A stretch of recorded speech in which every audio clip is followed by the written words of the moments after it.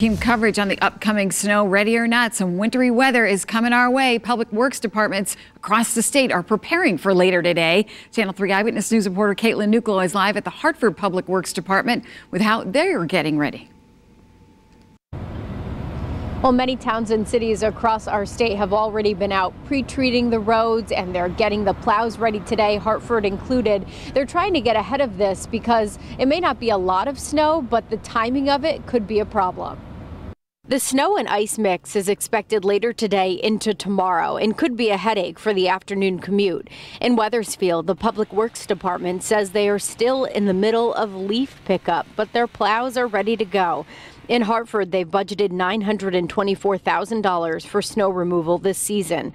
The city's Department of Public Works is getting vehicles ready this morning to hit the road as soon as the snow starts falling. At this time, they don't expect a parking ban. Folks we spoke to have mixed feelings about Mother Nature dealing out winter weather this soon. I'm not ready. It's too early. I don't like to put long pants on until the end of the month. I'm excited for it. Yeah, I snowplow, so it's a fun job for me. So I'm looking forward to it actually, but I know most people kind of dread it.